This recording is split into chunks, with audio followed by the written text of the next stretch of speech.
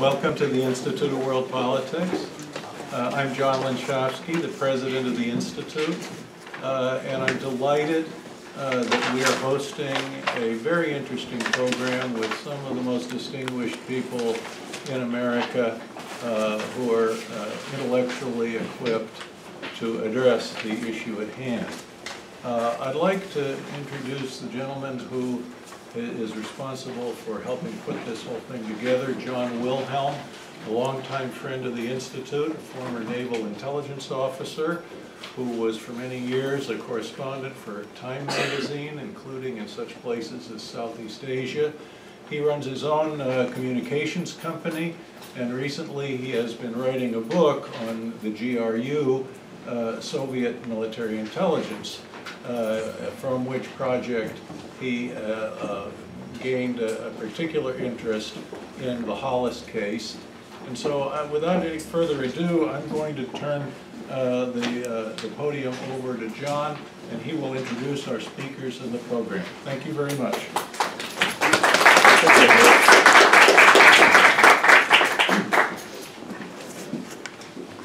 Well, thank you, John, and I do thank IWP and all your officers and staff for helping us so tremendously with this affair.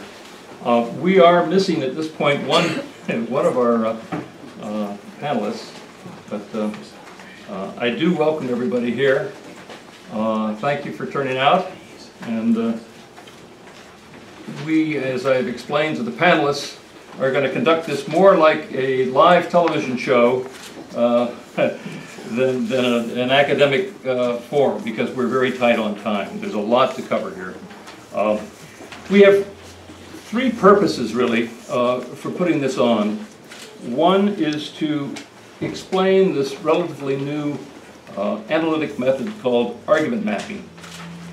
And we have one of the world's experts, Paul Monk, to help us explain that, as well as Charles Twardy, our methodologist.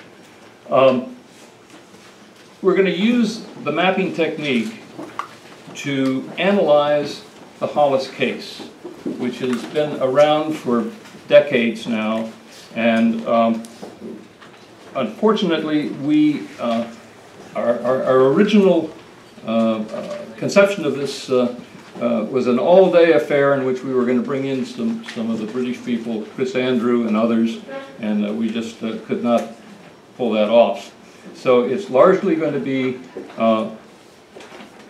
a look through argument mapping at Chapman Pincher's assertions about Roger Hollis. And the third purpose is really to stimulate some of you all to go out there and follow up some of the leads that we may suggest today. Whether it's for the prosecution or the defense of Roger Hollis. We'd like to have this cold case clarified, believe me. Some of us weed whackers, as we call ourselves. It's very important for all of us to understand this is not a mock trial, okay? And it's not meant to be. We're very concerned about Roger Hollis's reputation and the reputation of MI5 and British security services. We're just trying to do some analysis, and welcome to hear in your Q&A at the end of the program what points that you want to express. Please feel free to do so.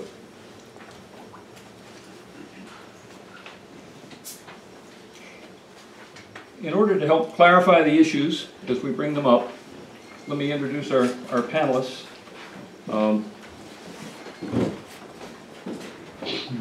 Charles Twardy from George Mason University. He's the expert in analytic methodologies. Dr. Charney has yet to arrive, but we're holding his space for him. He is a practicing psychiatrist who has almost 20 years' experience dealing with insider spies. He's participated in some of the largest spy cases in this country, particularly. Ray Batfinis is a retired counterintelligence specialist who has worked with some of the major cases in our time. and written several books in the field and teaches here at IWP. And Harvey Clare, who's the Andrew Mellon Professor of Politics and History at Emory University. He's written many histories about Soviet intelligence and American communism, and he graciously flew up today from Atlanta to participate in this forum. And we have a fifth participant, whom you may also not see up here, Paul Monk. Without his hard work, we just could not have pulled this off. It is Paul's diligence and hard work that has contributed so much to this forum. Now, he can't be here today because he's been wrestling with a severe illness. And actually, as of about a week and a half ago, he had full hopes of being able to participate here. But you will see he has diligently prepared 4 videos that we will be showing you, after which we will have 10-minute discussions by each of the panelists. The first will be on argument mapping, explaining argument mapping, because Paul is one of the world's experts in that field.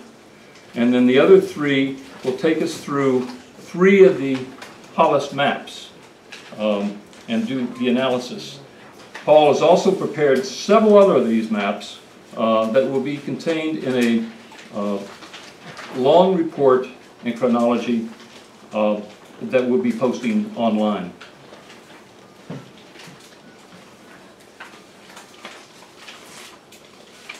We will have, as I said, 15-minute Q&A at the end. If you'll pass your questions, if you write out your questions on the cards provided to you, and someone will be collecting them or pass them up to the front, and we'll try to handle them all.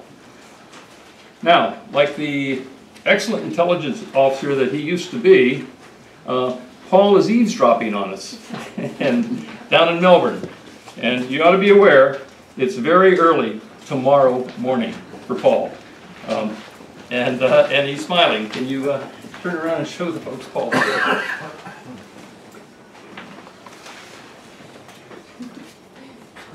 Paul, you want to say hi to this crowd?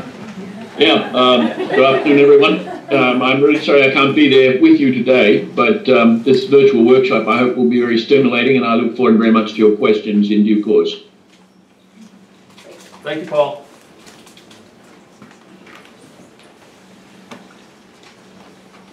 Well, let's move right on, and I'd like you to see first some portions, very short portions, from a 1988 television series. It was a 6-part series produced by London Weekend Television called The Trial of Roger Hollis. And the first program led off with Prime Minister Margaret Thatcher's defense of Hollis. She was making her speech before the House of Commons on March 26, 1981, the very day that Chapman Pincher published his first book with all of his accusations of Hollis. And following Thatcher's defense of Hollis, you'll see an introduction by former CIA Director Stansfield Turner, and then Chapman Pincher himself will set the stage for the Hollis story. So,